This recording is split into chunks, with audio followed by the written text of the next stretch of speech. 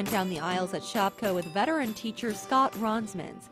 He broke down school supply lists for us.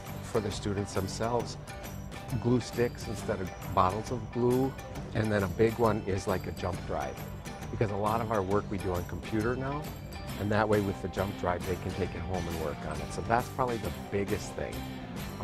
Calculators now that do more than just add, subtract, multiply, and divide. They have to do scientific notation now, so things like that.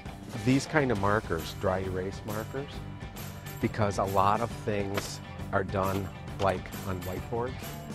These are huge planners. Even kids in second grade have a planner to organize what they need to do, when it's due, things like that. So planners. Protractors, compasses, and mechanical pencils, those I see on lists now too for math class. Highlighters, that's something within the last 10-15 years, highlighters. A lot of the school supplies now are things to supply the entire classroom, like loose leaf notebook paper, like I said, tissue, antiseptic wipes, loose leaf paper. Sometimes they'll have to bring an extra box of pencils or an extra box of crayons for the community to use, because sometimes not all kids can bring that stuff.